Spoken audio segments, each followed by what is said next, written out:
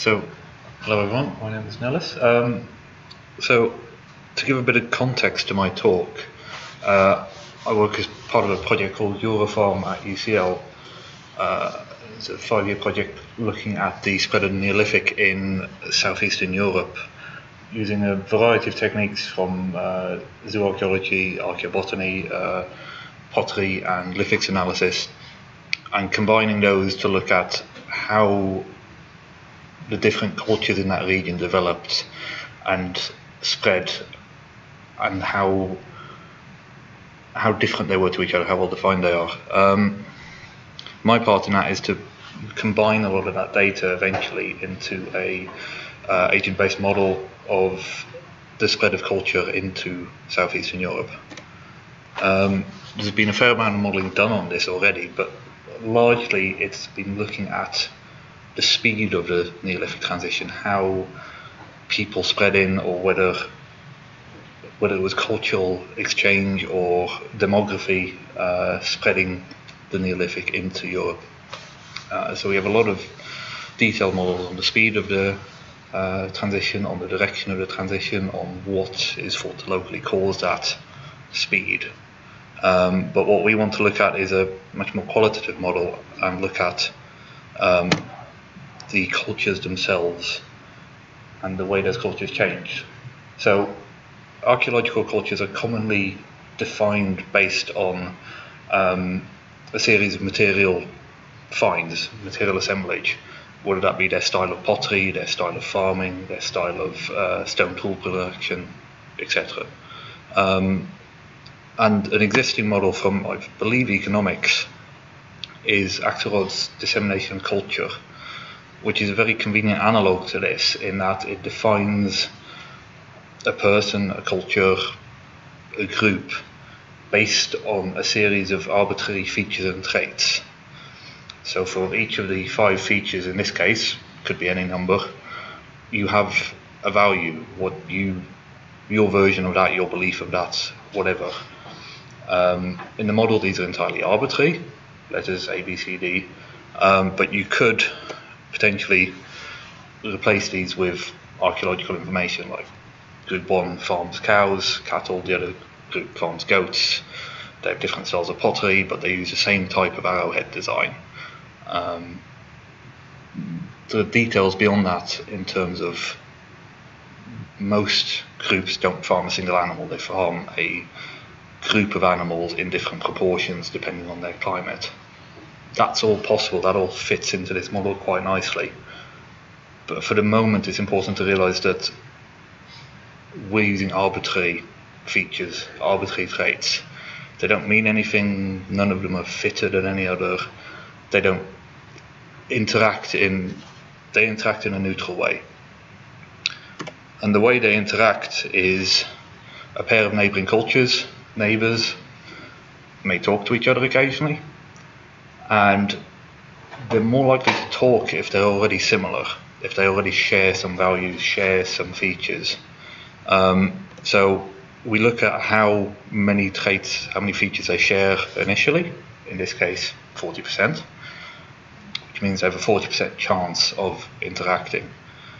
If they interact, then one of the 2 agents will take a feature from another agent and become more similar. What this means is 2 things. If the 2 agents are completely dissimilar, they have a 0% chance of interacting, and they can't share between each other. If they're completely similar, then sharing doesn't change anything. So there's a sort of fixed state where everything's either the same or different, but there's no communication going on.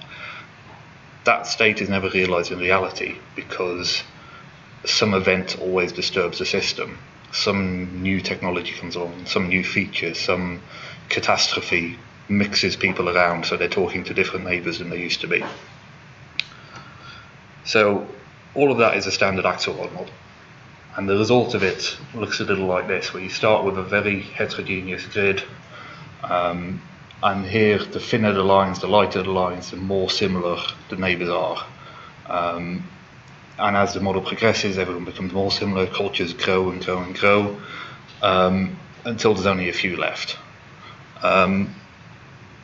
what we've done is we're using this model as a base. Excuse me, the lines are a bit messed up. We're using this model as a base, and we're making several. See, first of all, how we can place this model within a landscape, and how these modifications affect the shape of culture in that landscape, and whether we can relate that to our data. The changes that help relate the model to the data are, we hope, factors which were important to shaping the Neolithic. Those which don't make so much difference are just the less impactful factors. The first change we're making is we're replacing our square grid with a hexagonal one. This has the advantage of locally having every neighbour be an equal distance from you. So it's much more reasonable to have an equal chance of interaction with your 6 neighbours than it is to have with your 4 or your 8 neighbours in a square grid. And so how interaction now works is, at every step in the simulation, you pick a random cell on your grid, and from its 6 available neighbours, you pick a target, and those 2 agents interact as before. Our first further modification to that is, obviously, we want to start adding geography. We want to add details like mountains where, never mind that, mountains where there are no people, no one lives in the mountains, therefore there are no culture in those mountains, or in deserts, or in any other inhospitable climate. And it simply limits the possible interactions that you have. It eliminates some cells. Beyond that, we can add sea into the mix. And sea does 2 things. First of all, there's no people living in the sea, but it also aids transportation. You can move much more easily in a boat longer distances along the coast or to a neighbouring island, or jumping across parts of the Mediterranean. And this allows longer distance communication. It expands the local neighbourhood of each cell and gives it more options. Allows cultures to spread faster, potentially. And obviously you can combine the 2. The colours on this slide are a little bit messed up. A lot of those yellow cells should be blue. And so what effect does this have on the simulation? Where before you saw the entire grid slowly and relatively evenly get larger and more the same, and eventually fixate. When you add mountains, what you see is that sort of narrow passes are much more stable places for a boundary to form between cultures. So if you see the narrow pass in the sort of top upper middle of the screen, there's a lot of the distinction between the cultures either side of that, and this lasts for a very long time, usually to the end of the simulation, without those cultures interacting. So adding mountains increases the diversity, increases the separation, and mountain passes, as you would expect in reality, help to distinguish neighbouring cultures. Sea has a somewhat opposite effect in that it connects larger regions. In this simulation, this is over a similar time scale, but it goes on for much longer. It takes a very long time to reach any sort of stability, because each neighbourhood is so much larger, there's so much more option for mixing, but in the end everything will be the same. Everything will have so much chance to talk to each other that you get very large cultures instead of smaller ones you get in a constricted landscape. If you combine these 2, you start getting something similar to what you see. It's a very basic model of the Balkans. And you sort of get an inland culture and a coastal culture constrained by that sea corridor. Right, so the next modification we have is, obviously, the consensus at this point is that the Neolithic was largely a spread of people. It was not farmers teaching hunter-gatherers to farm so much as it was farmers spreading into Europe. And at some point we'll contrast those 2 options further. But for the moment, obviously, if you've got a spread of population, again, you don't have Neolithic culture to interact with where there are no Neolithic farmers. There's a much sparser mesolithic culture, which I might get to later. But what we need to have is an empty space into which people can spread.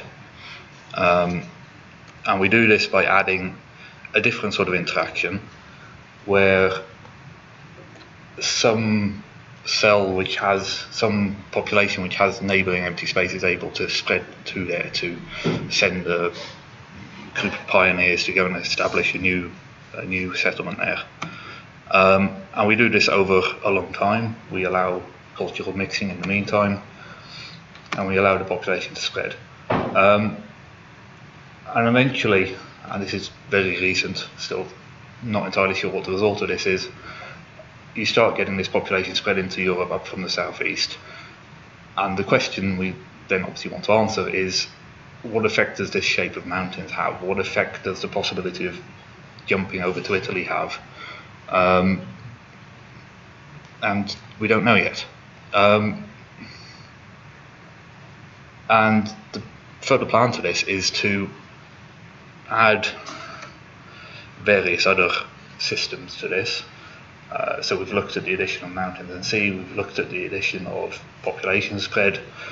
We can look at the possibility of ecological feedback, whether some locations are better suited to the farming of cattle versus the farming of goats, versus a lifestyle based largely on fishing, whether some stone tools require resources which aren't available everywhere. And we could look at the way traits interact. Perhaps certain styles of pottery are more favourable if you're farming some sort of grain or need to cook some sort of porridge. And the idea is to eventually combine and compare all these different effects by using a technique called approximate Bayesian computation, which allows you to compare a lot of models to each other and a lot of models to data, and see which of them have the most advantage over the other in terms of explaining the variation you see in the data. So what we see so far is that actually the Axelrod model is a very convenient one to be using, very convenient analog to our definition of archaeological culture.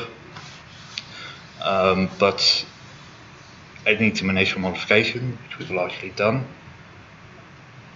And there's a lot of options yet to do. I'm fairly early on in this project, so this is just what's been done so far. Thank you.